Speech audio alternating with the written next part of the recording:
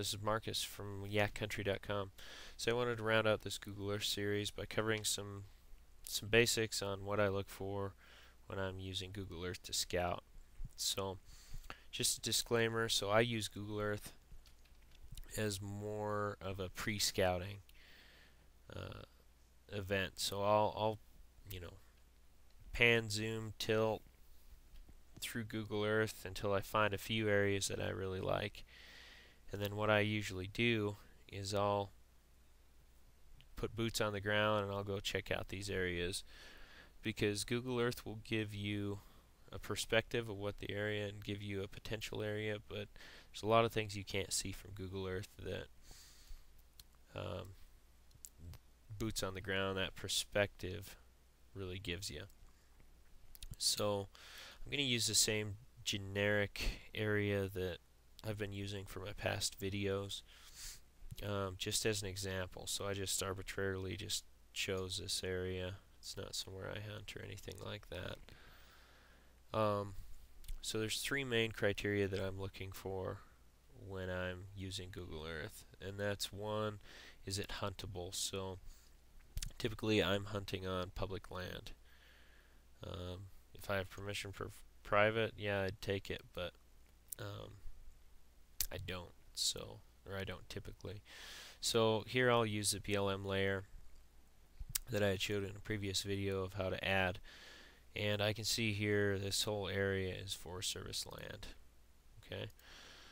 I can see there's state land, there's BLM land, but this main chunk, pretty much all huntable property. So I can make that go away. If I needed to, I could check what region it's in or what GMU it's in. So I know that area is huntable. This mountain range in here. Two, I'm looking for seclusion. So is it going to see a lot of hunting pressure? Can I get away from the weekend warrior type hunters? Is there a lot of roads?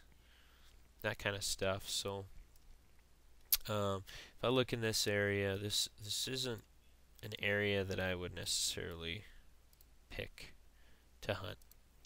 Reason being is I've got 5, 6 trailheads here. I've got 1, 2, 3, 4, 5, 6, 7 campgrounds. And just that density, the fact that there's 7 campgrounds in this area and that many trailheads, it leads me to believe there's going to be a lot of traffic. So that would usually tip me off as, maybe I don't want to hunt this area. But it is a rather big area, so I'll neglect that for the time being. Another thing I'm looking for are these pictures that get tagged on here. So you can see by the density, I wouldn't want to be hunting down here because likely it's easy access. I can tell that because it's close to the road, and I can tell that because there's a lot of pictures tagged down here. Whereas up in here, there's maybe less. Well, there are less pictures tagged, and likely less pressure, hunting pressure. So I look for the density of those. I zoom in a little bit. Another thing I'm looking for is roads. Are there a lot of roads or ATV trails in here that make it easily accessible to everybody?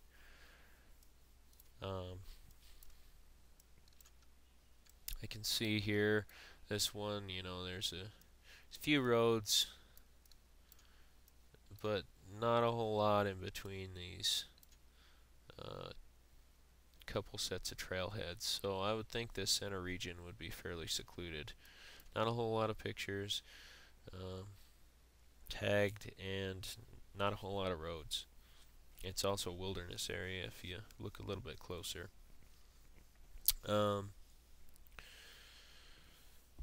So the next thing I kind of look for is, alright, before I look into where I'm going to hunt, I'm going to look at where I'm going to park. So I've been using this example, throughout all my videos, and if you zoom in way in, you can see this is another reason why I probably wouldn't hunt here. So there are, well, it looks like 3 pickups there. This picture was taken in June 2014. So I can see there's 3 pickups there in June. My guess is they're fishing. But I've got 1 parking area, 2, 3, 4, 5, 6, 7. Like 7 camping areas, or excuse me, parking areas. So that's a big red flag. There's probably going to be a lot of people here. But again, for this example, this video, I'm just gonna pretend like there's just a little turnaround or something like that. So yeah, if I zoom out here, next thing I'm going to look for is habitat that supports, elk or mule deer or whatever I'm hunting. And make sure I can find some habitat that looks good, that looks promising anyways, that I could potentially hunt, that is fairly secluded. So things that I look for is, water, especially with elk. I like to hunt areas that have a lot of seeps and a lot of streams and creeks and springs poking out. I like areas that are pretty green. I'm also looking for saddles or bowls or basins. Another thing that to kind of give you perspective of the terrain is to look at, if there are these pictures, which I don't think there's any good ones around here, but if there are any pictures tagged, you can kind of get an idea of what the terrain looks like and what the habitat looks like. So those are just a few things that I look for. Once I kind of locate an area that I think looks promising, so like this, for example, I know there's a hiking trail that goes up here. So if I add the topo map overlay, I can see there's a hiking trail. I can create a path. Oops. Start it right there. And just kind of follow this all the way up. You can see here it's a wilderness boundary. So that tells me, at least here in Colorado, that it is roadless.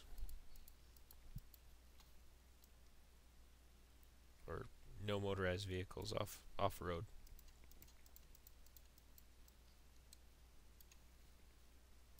So I did this in the last couple videos, is creating a path, and I kind of did it like this. So a couple areas that I think look promising are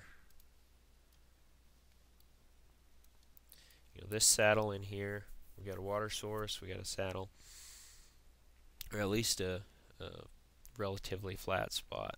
So on this side here, this will be south facing, so you can see here is my north-south. So that's a south facing, relatively steep ridge, which potentially could support some bedding areas. Typically I like to have a steep and deep north facing slope,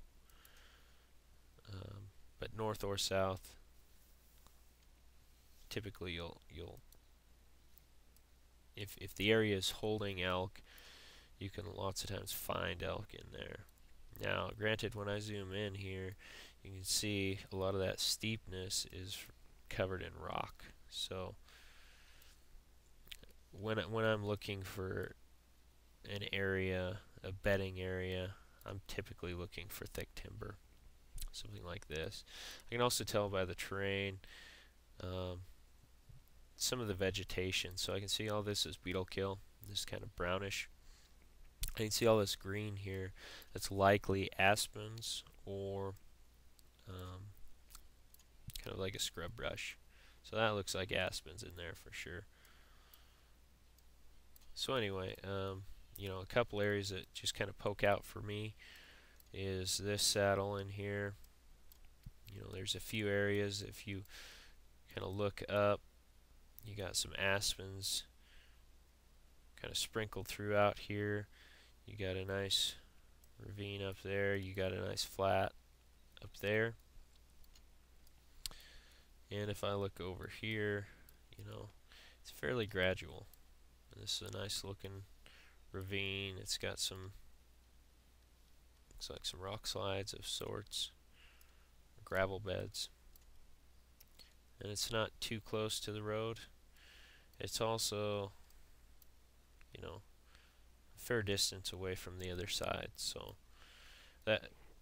that's somewhere, I would potentially scout if I liked what I saw. Again, I probably wouldn't scout out this area just because of the parking area and the density of campgrounds and trailheads and all that kind of stuff.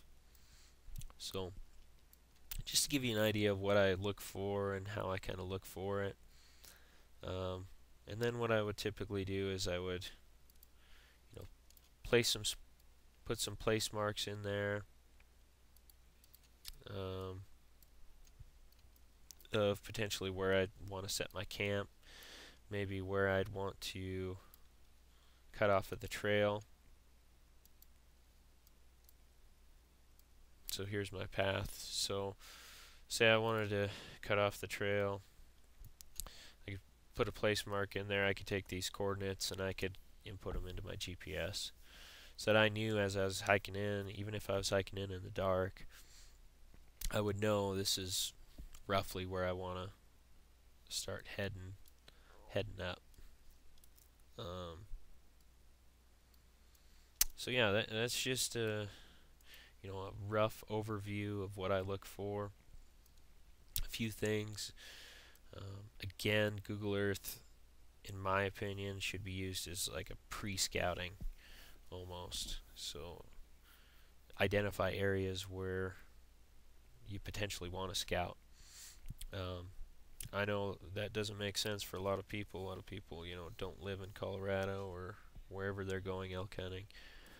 But that's kind of how I use Google Earth, is to identify, a plan A spot, plan B, plan C spot, and then scout them out in that order.